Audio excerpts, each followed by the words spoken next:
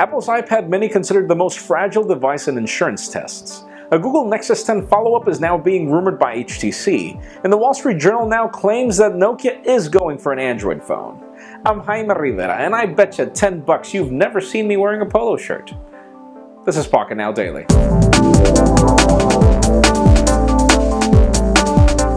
Let's start today off with some official news, as ASUS has now launched the ASUS VivoTab Note 8.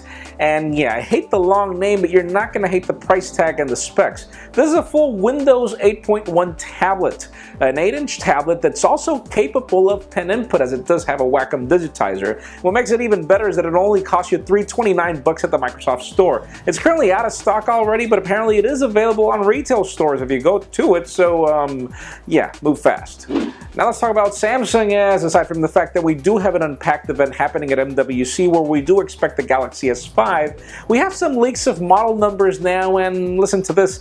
We have a value edition of the Galaxy S4, so there are rumors that apparently this lineup is going to continue selling, though we're not sure if that means a lighter version of the Galaxy S4, if that's even possible with the Galaxy S4 Mini.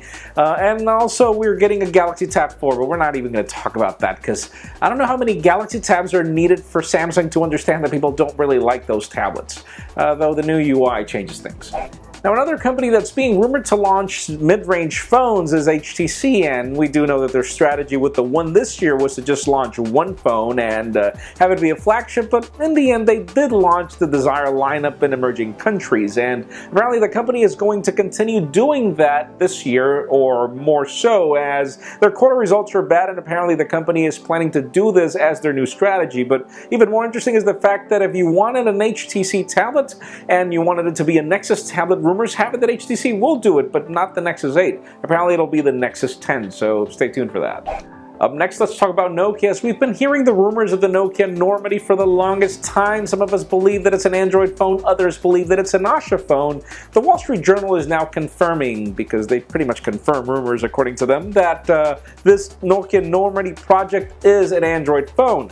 A forked version of Android, as we see on Amazon tablets, and the idea is that probably this will be the Asha lineup just running Android in a forked version, though again we don't really know if we're getting Google Play stores on these phones or if Nokia is going to bring their own Nokia store to this, but stay tuned, we'll see how that goes, as Amazon has its own way of doing things as well. And finally, for the interesting news of the day, SquareTrade, an insurance company, has just launched their statistics on which devices they consider easier to break in the mobile lineup right now, and the top #1 device easiest to break is the iPad mini, which is very interesting, as the second most fragile device is the Galaxy S4, and there's actually a list of 10 devices, links in the description for details, as they'll also tell you what tests were run there and etc. But it's really interesting. I mean, the iPad mini, we thought that Apple's build quality was legendary, but that leads me to the question of the day. How about if you share your experiences smashing a device? Which would you consider to be the most fragile in the market? And tell us your experience as well smashing a phone again, because in my particular case, Samsung phones are easy to smash. The Galaxy Nexus was very easy to smash for me, but leave us a comment down below. Tell us your experience. And friends, you know the drill. If you want to get the news earlier before this video is filmed, make sure you follow us on Pocketnow.com and subscribe to our YouTube channel as well. You can also follow me on Twitter, Jaime_Rivera.